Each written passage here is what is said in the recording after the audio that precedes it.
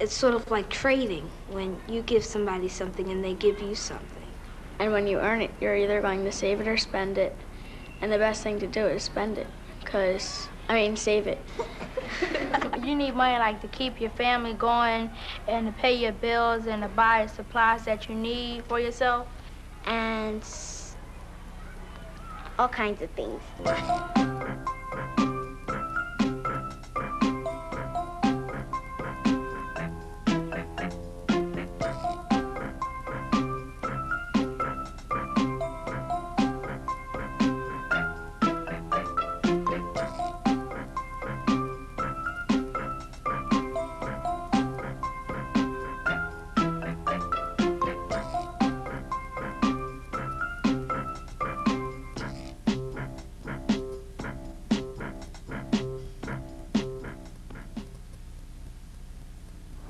Hi, how you doing? Do you mind if I ask you guys a question?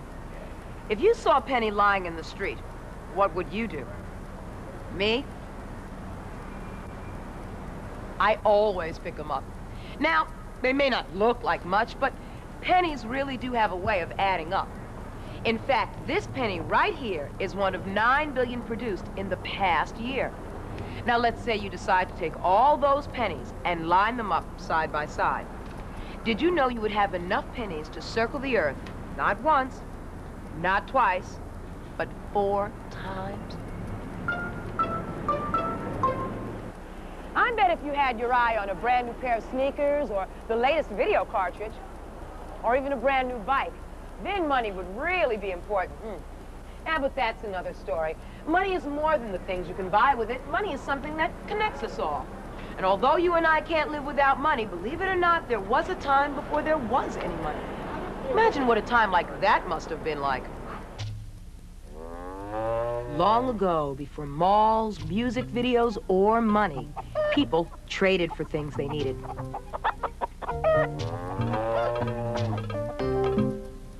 So, while Ozzy offered a cow for Connie's chickens,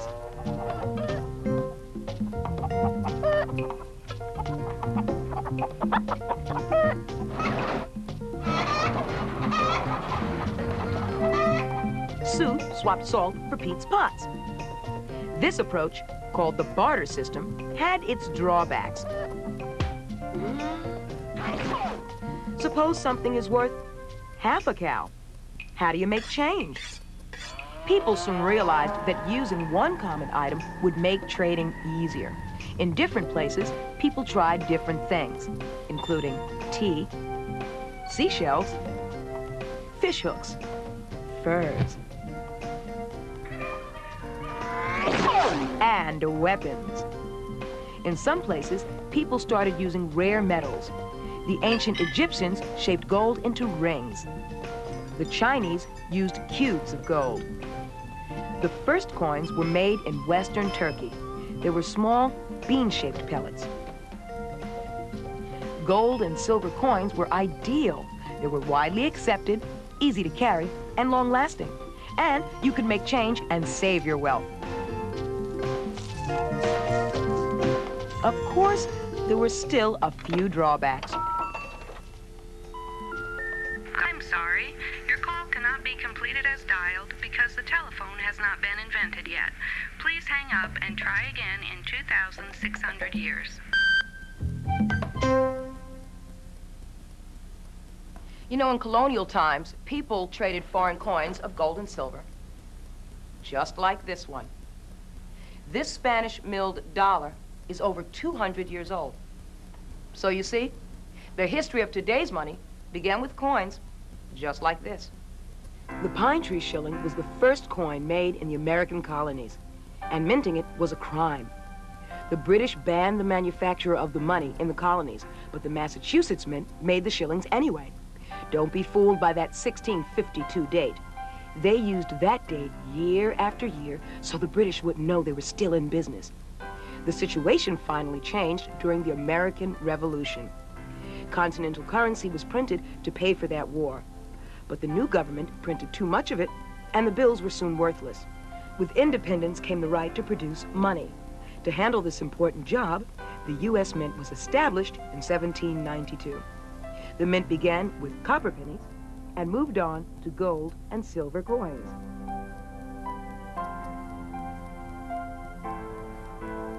The notes included beautiful illustrations by engravers. Just like today, these detailed pictures made the bills much tougher to counterfeit. The federal government got into the paper money business during the Civil War. And since the backs of the bills were printed in green ink, they were called greenbacks. You know, our money system has changed a lot since the Civil War, but dollar bill is still green on the back. So before you spend your next one, take a close look at it.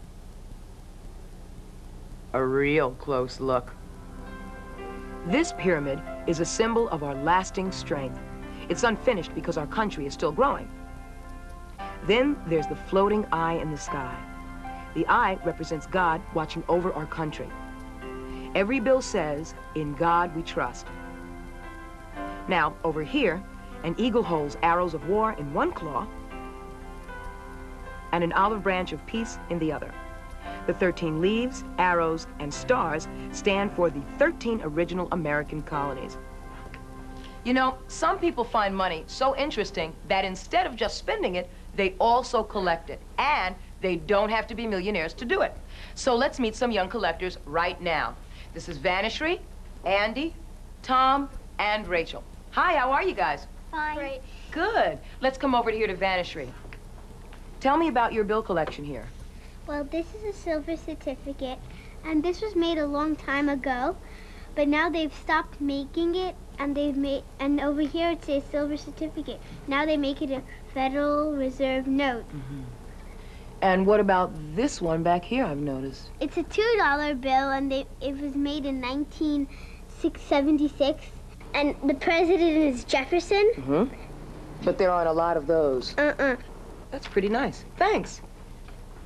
Now, Andy, tell me about your coin collection. Give me a tour. Okay. Those pennies are basically wheatbacks and Indian heads.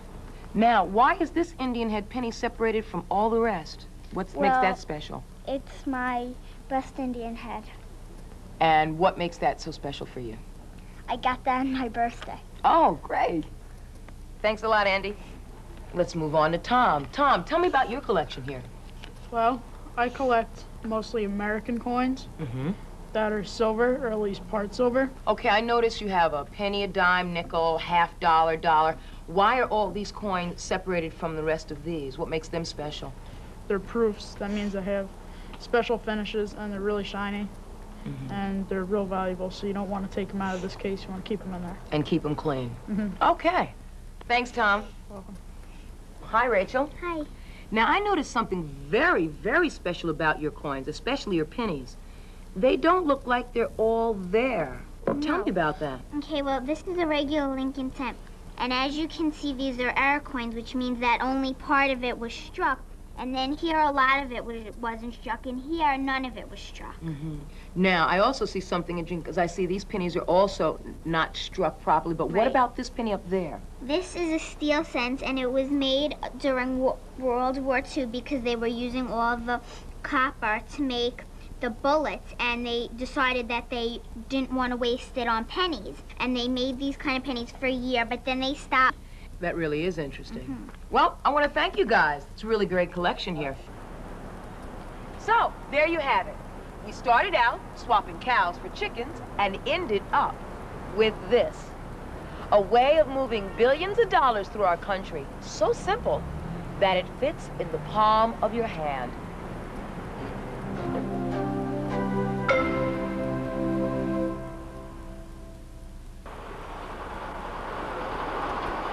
Hi, welcome to the largest coin factory in the world. You know, there are U.S. government mints in Denver, Colorado, San Francisco, California, and West Point, New York. But this one right here in Philadelphia, Pennsylvania is the largest. They make over 30 million coins a day. Besides the regular coins we spend every day, the mint also makes these special commemoratives, medals, and gold and silver coins, which anybody can buy.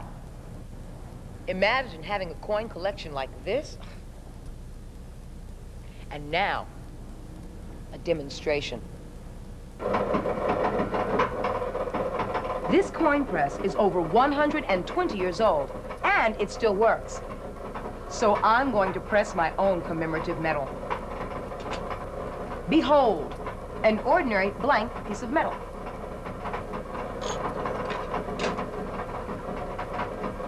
Three, two, one.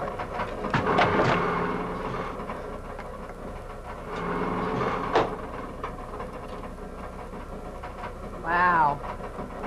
Now, this medal commemorates the 200th anniversary of the mint. Now, take a close look. Every coin and medal made at the mint is a beautiful piece of art. In fact, I'm going to take you upstairs and introduce you to some of the people who designed them.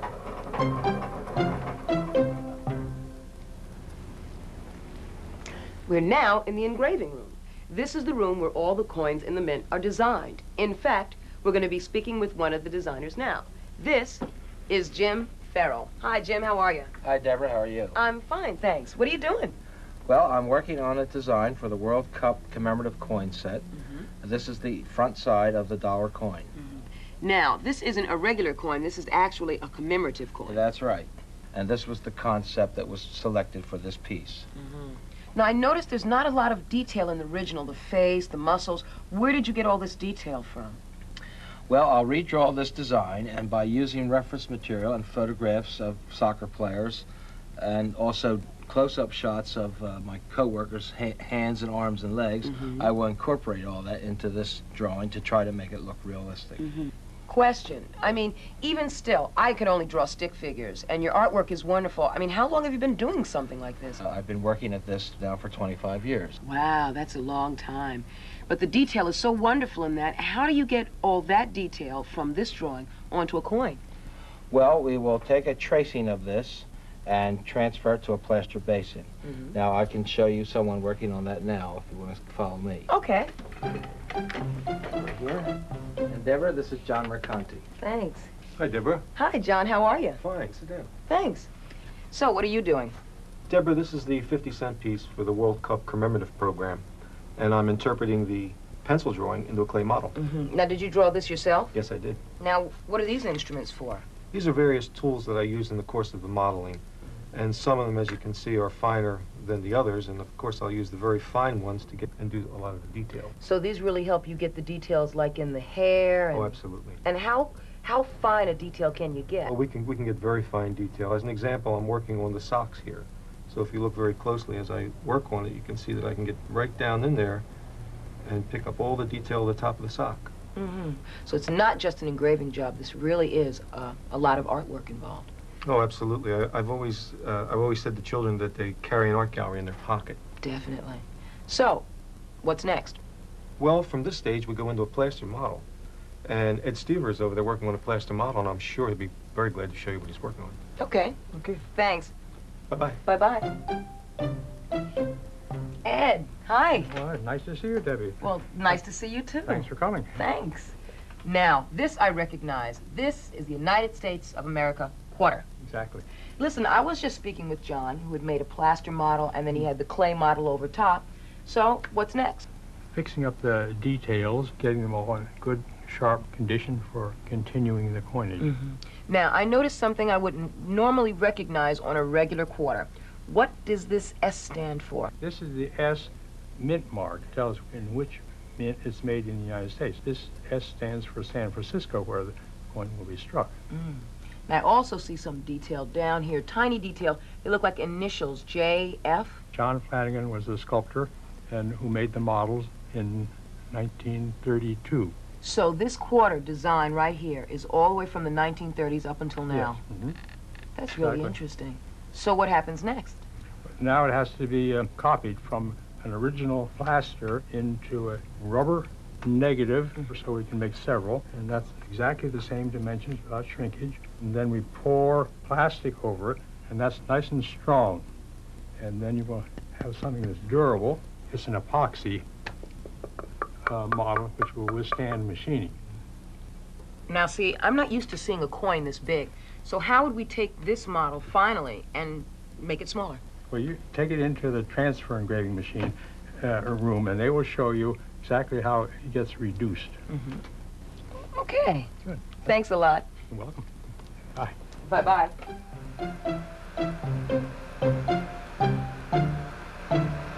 Wow.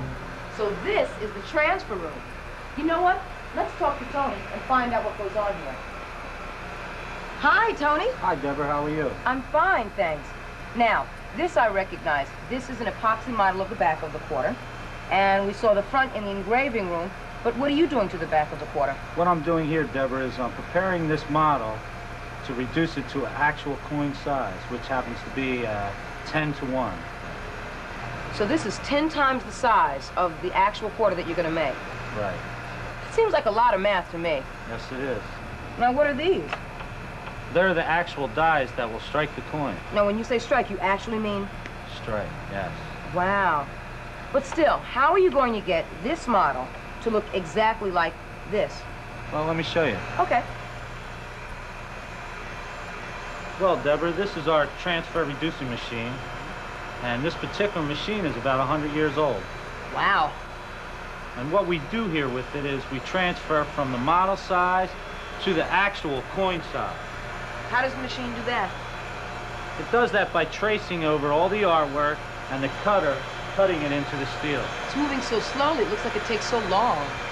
Yeah, it takes approximately 3 days. It is a long time. Okay, so when this gets done, what's next? Well, I think you're headed to the press room. Okay. And you'll need these. Goggles and earplugs. What am I going to need goggles and earplugs for, Tony? You'll find out.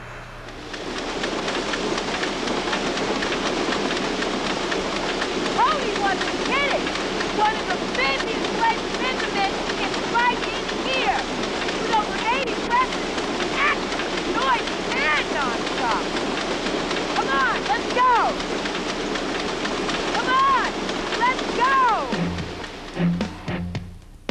The work starts here at the blanking press. This coiled roll of metal is as long as 5 football fields.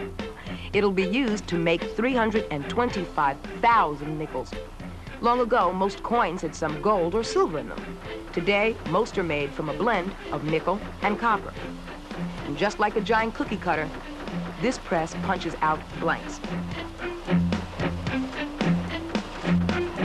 The blanks end up over here. The rest of the metal is shredded and recycled. And some of it is melted into little bars called pigs. Believe me, there's no metal wasted at the Mint. The blanks move on to furnaces where they're heated.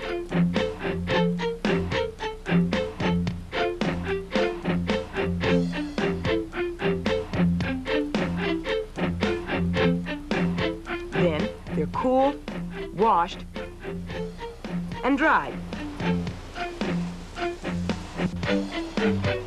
The blanks are still warm as they move on to their next stop. The riddling machine. The shaking riddler screen sifts out any blanks that are the wrong size or shape.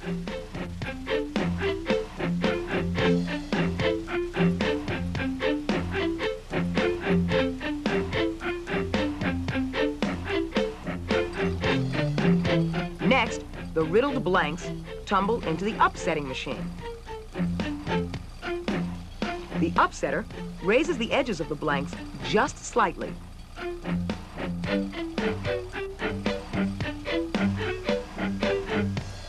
The blanks keep on moving.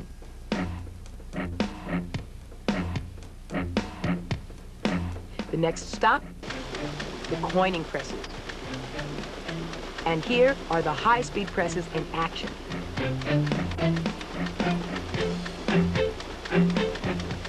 The fastest ones punch out 12 coins a second. It's so fast, you almost can't see what's happening.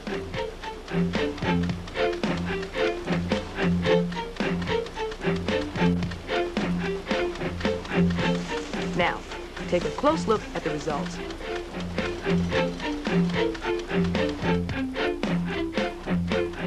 The newly minted coins are spot checked for quality.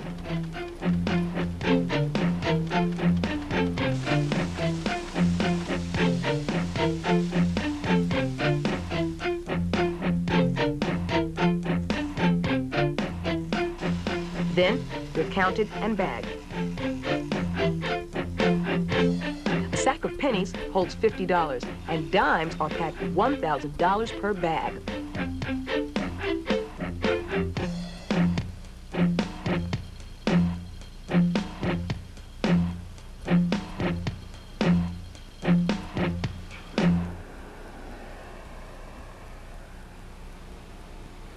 Once the money is bagged, it's stored until it's needed. Every bag you see here is filled with coins. Coins are the only kind of money that the mint produces. But that's not the only kind of money in your pocket, is it? What about the billions of paper dollars we use? Welcome to the Bureau of Engraving and Printing. The Bureau produces paper money in Washington, D.C. and Fort Worth, Texas.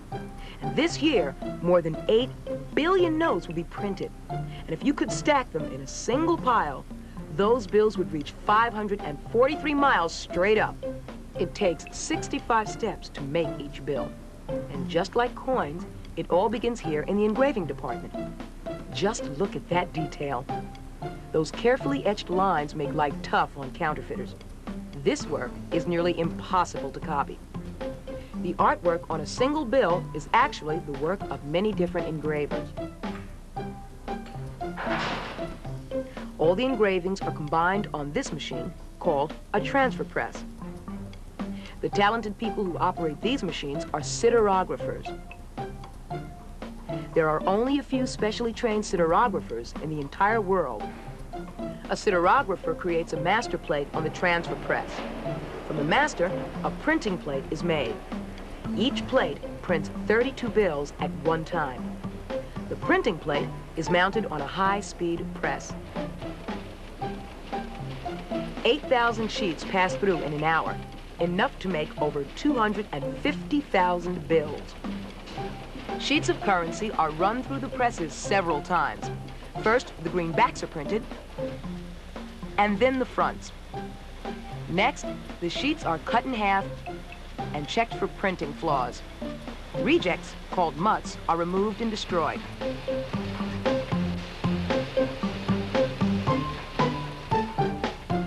The good bills are printed one final time with the Treasury and Federal Reserve seals. At the same time, a unique serial number is assigned to each bill.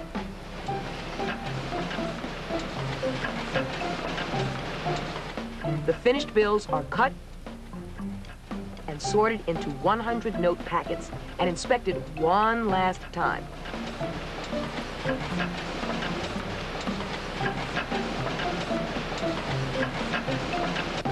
Finally, they're wrapped in 4,000 note bricks for shipping. Now they're ready to go.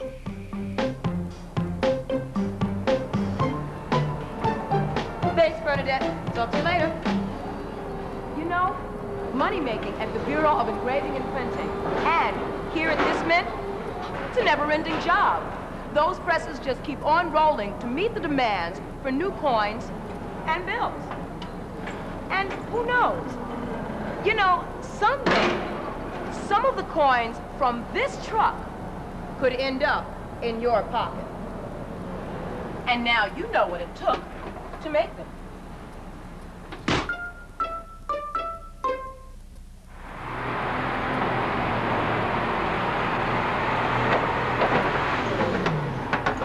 Well, there goes another truckload of newly minted coins. And right on time, I might add.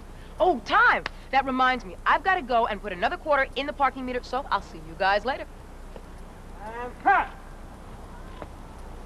How was that? It was great, no Oh, problem. good. Okay, folks, let's wrap it up. We'll see you on Monday. We're done. Here's some last-minute script changes for next week. Oh, okay. Oh, and this is for you, too. Thanks. Paycheck, all right. Money, money, money, money, money. Well, you guys didn't think I did this just for fun, did you? Coins and paper money, that's only part of the money story. But a check like this one is money in the bank.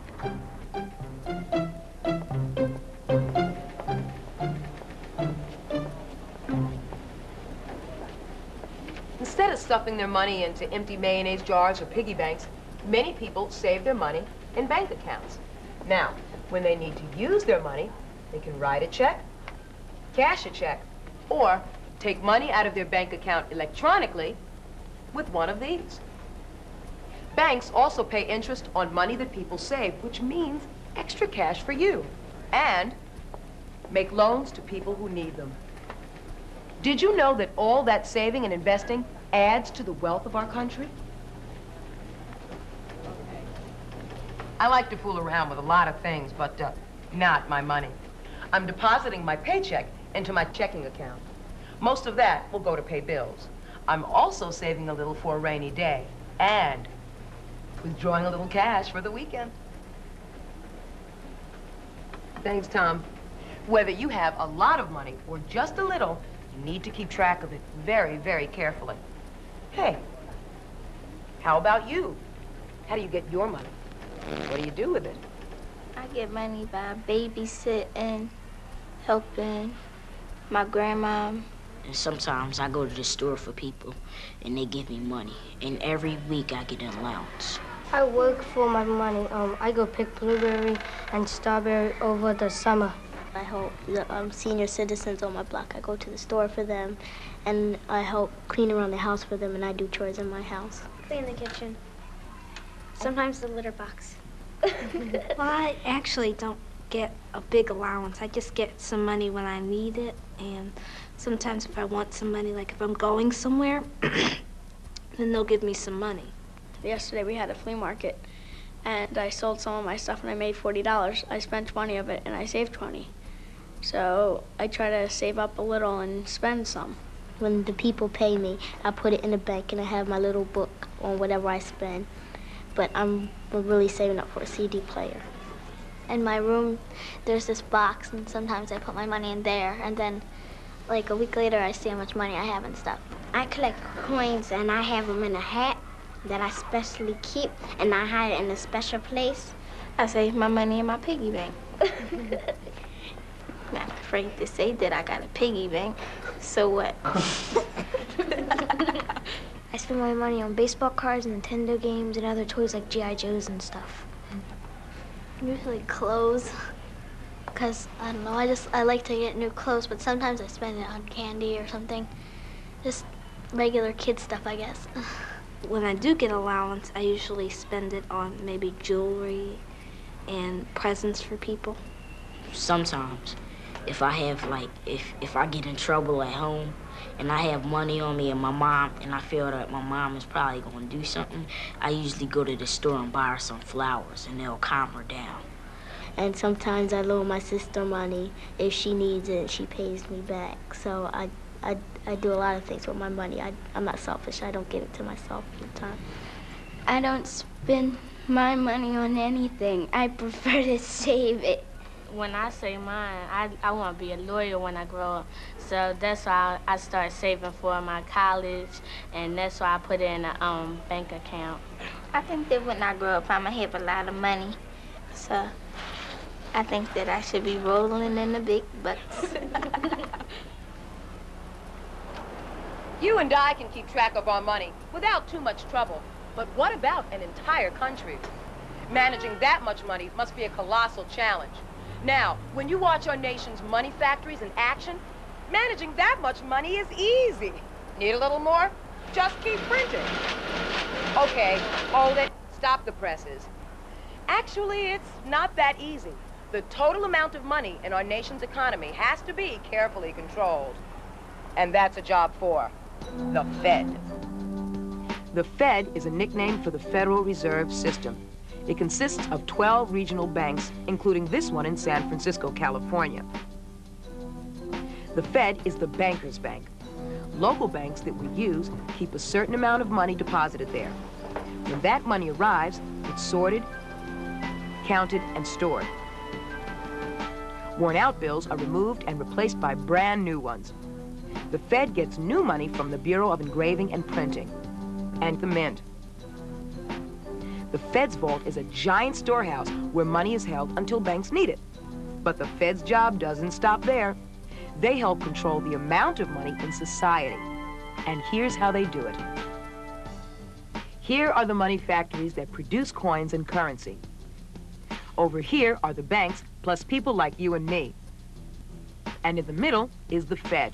The Fed works like a dam in a river of money heading into our economy. When there's too little money flowing, people spend less, and our economy is in danger of drying up. So the Fed increases the amount of money to get the economy moving. Sometimes our society starts to get flooded with too much money. Then the Fed slows the flow. The right amount of money in circulation helps keep our economy rolling along. The Fed has another important job: to destroy old and damaged currency so it can't be used again.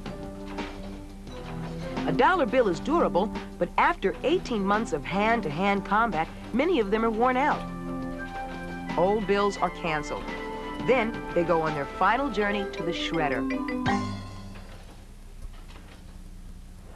So, now you know that all money, from pennies to paychecks to dollar bills, is connected.